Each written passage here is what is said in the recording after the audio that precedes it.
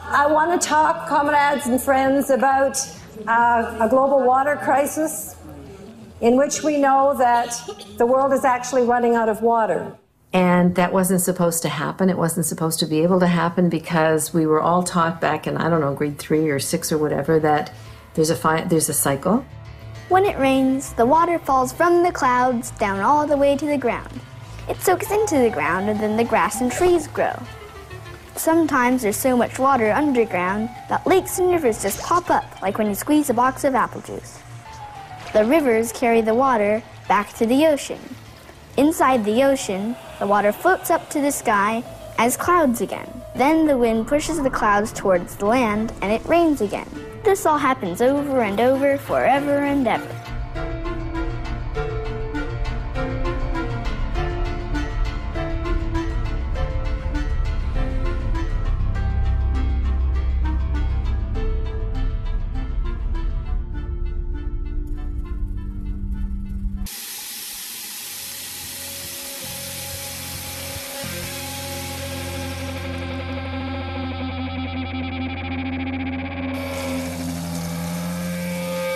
How important is water in your life? We all know that just as our bodies, the planetary organism we call home is nearly 70% water. However, only 3% of this resource is fresh water. Currently, this precious resource is at risk of being impure forever. We are trying to get more people aware about the Energy East pipeline. They're looking to carry 1.1 million barrels of bitumen across our entire country every single day. The Energy East pipeline is really a reckless plan to move Alberta tar sands diluted bitumen 4,500 kilometers across the country to the east coast to be loaded onto ships for export. We've studied the risks and the rewards of such a pipeline, and we realize that it's pretty much all risk and very little reward for us here in Northwest Ontario. I think the recent derailments in Northern Ontario are worrisome, but we have no reason to believe that the Energy East pipeline or any of these pipelines is going to reduce the amount of crude that's transported by rail. The fossil fuel companies are desperate to get this product to market, and they will ship it however they can to get it to market, and that will be by pipeline if they can get one approved, and by rail wherever that works for them. Economically, pipelines are cheaper and they are more efficient for transporting high volumes of crude, but the rail lines are more flexible in terms of their timing and destination, and they're also faster. And when we look at what's happening right now in the oil markets and how volatile it is, we can expect that those oil companies are going to want to maintain both options. And if we expand Alberta's oil sands, we should expect that we're going to have increases in both pipelines and rail lines, and both are potentially dangerous to people and our environment. And this project, its lifespan, they want to have it running for 40 years. So imagine that every single day for the next 40 years, it's going to be 1 million barrels, 1 million barrels, 1 million barrels, putting us all at risk and kind of locking us into this form of energy for a future when we're at a time where we need to be transitioning to a low carbon economy. Huge risk for people in northwestern Ontario and around the planet for a number of reasons, right from the likelihood of spills, which is huge, to the climate change impacts, which are enough to make it so that we should really say no to the pipeline on the climate change impacts alone. Getting bitumen out of the tar sands is a really heavily energy intensive process. You have to either steam it out or dilute it out with water and shake it out. It takes a lot of energy to get the bitumen out, and then the bitumen is like the consistency of peanut butter. And to push it through a pipeline, you have to dilute it with benzene and other hydrocarbons, light hydrocarbons, to make it flow. But the process of just getting that oil out of the tar sands, it would be like putting 7 million more cars on the road, or like reopening every coal-fired generating station in Ontario. So it'd be a huge step backwards, 30 million tons of carbon dioxide a year just from getting the bitumen out of the tar sands that would go through this pipeline. And it's kind of a rip it and ship it kind of thing that's happening. There are little or no benefits other than short-term construction jobs for us here. It's a 40-year-old pipe that comes through this area, and we know that by other accidents that have happened in other areas that pipe is subject to corrosion after 40 years, and that this is not a good idea. Most of the problems in these old pipes, and this is an old pipe, come from stress corrosion cracking. And that's something that happens mostly with the old system of protecting the pipe from the elements. So these pipes are buried underground and they're in wet environments and acidic environments. The newer pipe has a baked-on coating that seems to be fairly resistant to this stress corrosion cracking. But the old pipe has a polyethylene tape kind of coating, and it sags off, or it tents up off, and it separates from the pipe. And what that does is it lets moisture get in, and you get these little hairline cracks that get deeper and they grow. I think we should be very wary of promises made by TransCanada. They have a record that we should be taking notice of. The National Energy Board said that between 2000 and 2012, there were 184 accidents on TransCanada's natural gas pipeline, and about 28% of those were in Northern Ontario. So we must take everything TransCanada says with a grain of salt. They will frame things in the best way they can to make it look like this is a benefit to Canadians and to people in Thunder Bay. But what we know is we can expect diluted bitumen to spill on our watersheds, into our rivers, into the places where nobody goes very frequently up in the north. So those small leaks, they won't even detect them, and it'll take how many months or years before somebody comes by, sees that there's a leak, and reports it. And then TransCanada will put their spill management into effect, and we'll see what happens. Unfortunately, most of the jobs that are available in Thunder Bay are going to come in spill cleanup, and that's not the way you want to run your economy. Bitumen is not a perfect fit for railways because it's really heavy. They either have to have heated rail cars, of which there are very few in Canada, or they have to dilute the bitumen with all kinds of very toxic light hydrocarbons. The chief component of the diluent that they put in is benzene, which is a known carcinogen. And if there were a spill, and if there were water involved in that, the bitumen will largely sink to the bottom, but the benzene will mix with the water and flow wherever that water is going. So the benzene could very easily end up in the water supply, even a water supply many miles from the original source of the spill.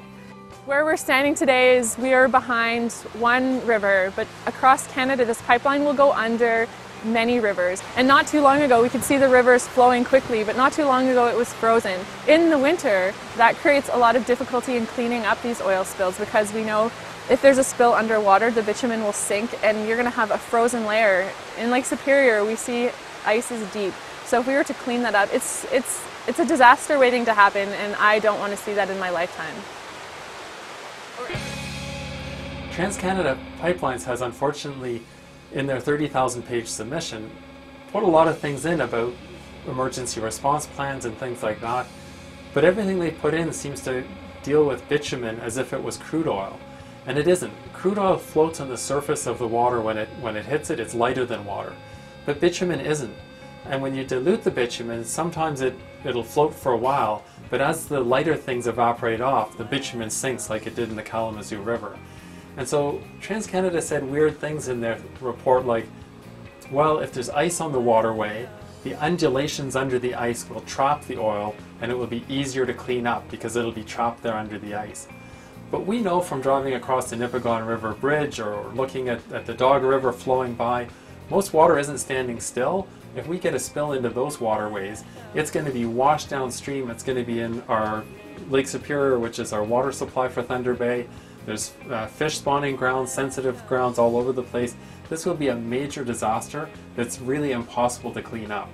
Well, we have to be worried about the fish, we have to be worried about the animals, and in the case of the diluent, we have to be worried about the people who are dependent on that water supply. If there were a spill that went into the Dog River, for example, the Dog River goes into Dog Lake, comes across the Dog Lake, goes down through a series of rivers, ends up in the Kaministiquia River, which ends up in Lake Superior, from which Thunder Bay draws its drinking water. And water treatment plants have no way to remove those kinds of it's a solvent basically. They have no way to remove that from the water, so even the most advanced water treatment plants, and of which Thunder Bay is fortunate to have one, can't get rid of that benzene, so it will be in our drinking water, and it will travel all the way, it'll travel wherever the water goes. If there's a leak, and that happens in the north somewhere, first of all, it's detection. Are we going to be able to detect it in time? Secondly, the impact on the environment could be catastrophic depending on where it happens. And if it's at nighttime, if it's during a storm, if it's winter time, there's a whole bunch of issues that revolve around those type of accidents that happen with pipelines. That's why I'm against that type of situation. With a train, yeah, there could be derailments, etc., but you're limited in terms of the amount of volume that is lost. Personally, we shouldn't even be doing that, shipping the raw materials out of our country. We should be developing it here in our own country and get rid of both options. So it's a really, really hazardous plan. Right now on the planet, we need to be moving quickly away from burning fossil fuels, and the tar sands is one of the dirtiest fossil fuels on the planet. So when we need to be moving away, building the pipeline would be moving towards and locking us into that future for the next 30 or 40 years. We are responsible for our actions, the things that we do, but we're also responsible for the things that we don't do. And so when we look at the fact of climate change, and the fact that virtually all over the world stop scientists say this is serious business and we have to pay attention, then we have to pay attention. And it's not just a problem that's out there somewhere. If we can prevent a new pipeline from expanding the tar sands and creating more toxic waste and creating more greenhouse gases, then we have made a difference. It's a really bad idea. The Intergovernmental Panel on Climate Change has told us where we're heading if we do nothing about climate change. We're heading to a future with major disruption in the climate system, with millions of climate refugees, societal breakdown. We know this is coming if we do nothing, if we continue on the path that we're on. And so building massive new fossil fuel infrastructure is a really, really bad idea. We should be going in the other direction, and we could be going in the other direction. We're saying to ourselves, why are we using energies from our Earth? Why can't we use renewable energies? Why can't we use wind, solar, fuel cells, etc.? Why aren't we doing that? Yeah, we unfortunately have a situation in Canada where the federal government is cheerleading for big oil. Some of the provincial governments are taking cautious steps towards the new economy and towards change. Some municipalities, including the municipality here in Thunder Bay, actually are very progressive with thinking about adapting to climate change and also our role in making the change. So Thunder Bay generates a whole lot of energy from solar photovoltaic, a huge farm at the airport. We need to support that. That's a really excellent thing that's happening. So it seems we know exactly which direction we should be going in. Why is it then that we are hesitant to change? The money! That's way here, what we're doing. I'm up here to make my money. I bought a truck, paid cash for it. And I get paid awesome, so I'm laughing. I love it up here. Well, I think we've gone into a very difficult economic time. We're not out of it yet. And my experience has been that environmental issues that I've been concerned with rise in public interest when times are good. But the minute the economy goes down, then right away we forget everything else and the economy becomes everything. So I think what we've got to realize now is that the economic consequences are also enormous environmental consequences. You can't separate them as if, oh, we got to focus on the economy now and forget about the environment. They're deeply intertwined, and we have to bring that discussion back to the fore. But right now, with the kind of wonky economic times, Canadians don't seem that interested in engaging. The Minister of the Environment and Climate Change in Ontario has said that we can go towards that 4 degrees, or we could make big steps to move away from the fossil fuel economy. And that the move to the low carbon economy will actually inject $6 trillion of new money because we'll be developing renewable energy, we'll be doing energy retrofits, we'll be putting people to work in clean energy instead of in the old dirty energy. It's really something that we should be looking at and moving quickly towards for the youth today who have an uncertain job future, for every species on the planet that's impacted by climate change, and for humans ourselves. But the technology is changing, the times are changing, and we're getting better and better at that. And I like to see our economy develop to match the technologies that are out there. We're so reliant on the resources, it's pathetic. At some point, we're going to run out. And when we run out, we better have a plan B. Right now, we don't have a plan B. Some of the most important reasons why this pipeline should never go through is, one, the impacts to the climate.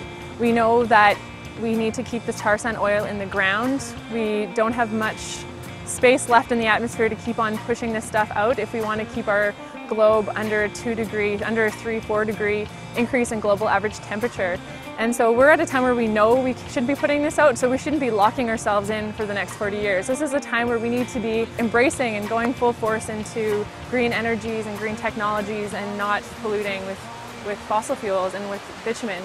And another reason is to protect our waters and lake. If we're putting 1 million barrels every single day of bitumen that's flowing under every single river from Fort McMurray to New Brunswick, that's every watershed in our country, and that's what we live on and what is so necessary and fundamental to life. The expansion of the tar sands and the Energy East pipeline, they're not meant to benefit Canadians anyway. They're meant largely for export, and a corporation will get a number of corporations will get very wealthy. Canadians need to be thinking about what's going to happen next. We've got to move away from fossil fuels and into a greener economy. We need renewable energy to be providing our power sources. We need to retrofit and make our buildings much more energy efficient. We have to do city design differently. There's a lot of things that we can be moving towards that are really, really positive. And we stand in Ontario at the cusp of that transition right now. We know the future has to be different. We know some of what it's going to look like, and we seem hesitant or resistant to move in those directions. If we get moving in those directions, we can be amongst the leaders. We can have a strong economy with good jobs for people in industries like Bombardier here in Thunder Bay, where we're making rapid public transit infrastructure. We need more of that in a world that's going to tackle climate change seriously. If we don't do that, we know the consequences aren't great. So what's stopping us from moving in that direction? This is the thing, we know that there's a lot of will to change. We had a climate walk here in Thunder Bay in September 21st. 375 people came out to walk in that to show that they want change, to show that they're concerned about the climate. We need politicians and leaders to get on board and help us move, because individual people can't solve this problem alone. You can't decide to not buy something, or that you're going to bike for a week or bike all the time and fix the problem. We need to change the systems of the way we use energy and the way we work. The third party that the Ontario Energy Board hired to look at the submission of TransCanada said we have to look with a high degree of caution at everything TransCanada has said, especially around jobs. Very few jobs will come up here, but what jobs are at risk in our tourism industry and our recreation? We're used to thinking of Thunder Bay as a beautiful, pristine environment, not as an environment where there's a major tar sands oil spill that we're trying to clean up. TransCanada has dipped into their very deep pockets to initiate this huge advertising campaign. I mean, we hear about Energy East on the internet, it's on TV, it's on the radio. And I guess it's been successful for them in the sense that most Canadians now know that Energy East is happening. However, I think it's sort of backfired, and I don't think it's resulted in what they wanted to get out of it. A recent poll that was done in Ontario showed that about 3 out of 4 people in Ontario think it's more important to protect the climate than to support the expansion of the tar sands or these pipelines. I'm sure they've been surprised at how much local uprising there's been against this pipeline. In Ontario, there are groups from Kenora, Thunder Bay, to North Bay, to Cornwall, and everywhere in between on this pipeline, who are voicing serious concern about the wisdom of first expanding Alberta's tar sands and also to converting a pipeline that was designed to carry natural gas to now carry diluted bitumen. The main thing we have to get clear is that the people who are selling this pipeline are saying the bitumen is going to come out of the ground anyway. It's safer to send it by pipe than by rail. But the problem is that the bitumen is not going to come out of the ground anyway. The Canadian Association of Petroleum Producers has said that for the tar sands to expand in the way that is planned, a tripling of the tar sands, there needs to be a whole bunch of pipelines. So if we stop the pipeline, it's not that that bitumen is all going to be transported in some other way. We'll be actually stopping the tar sands from expanding, which is really, really important. I have 3 grandchildren and they can't speak for themselves. So I'm a retiree. I have nothing to lose. I certainly can speak for myself and speak for them. Well, the argument's been made, and it was made particularly by NOMA. They were in favor of the Energy East pipeline because they said it was a safer way to transport oil than railways. And NOMA represents a lot of communities, smaller communities in the north, and most of us have major rail lines running right through the center of town. So this is a logical concern, because we know that most of what is being shipped by rail is the fracked oil, or shale oil as the industry would have us call it, from southern Saskatchewan and northern North Dakota. It's a very dirty oil to produce, but it's a very volatile oil, highly explosive, produces toxic gases in the air, and the oil is full of nasty chemicals as well. And that is largely what is shipped by rail. TransCanada Pipeline has a really terrible record with spills and pipeline incidents. And they'll tell you that, don't worry, we have state-of-the-art technology, we can shut this pipeline down quickly. We'll only, after 10 minutes after an alarm sounds because of a pressure drop, the humans at the control center in Calgary will initiate shutdown. It'll only take 12 minutes to shut all the valves and stop the oil. So they claim that this pipeline has 22 minutes. We know from the record that that's really, really an optimistic best case scenario, and it's not going to happen like that. For example, the Beardmore blast in February of 2011, which isn't very far from Thunder Bay, somebody called TransCanada to tell them that there'd been a massive explosion on their pipeline. Some short time after that, their alarms picked up that there was a problem, and about 15 minutes after the call, they started to shut down that pipe. 9 hours later, they finally had the fire put out. They had leaky valves, they had things that weren't working the way they thought they would. That's what happens in the real world when you try to shut down one of these pipelines. In a similar circumstance, a different company, Enbridge's Line 6B, and spilled bitumen at the Kalamazoo River in Michigan. It spilled for 17 hours. Their alarms went off, they ignored the alarms, the pipe kept leaking. It was a massive spill of diluted bitumen. It sank to the bottom of the Kalamazoo River. They spent 3 years and $1 billion trying to clean it up. The river will never be back to normal. They can't recover it. Probably one of the most notable leaks on record locally was the Beardmore blast in 2011. And in spite of all of the promises about how quickly these accidents and leaks could be responded to, it took 9 hours for TransCanada to stop that leak and extinguish the fire.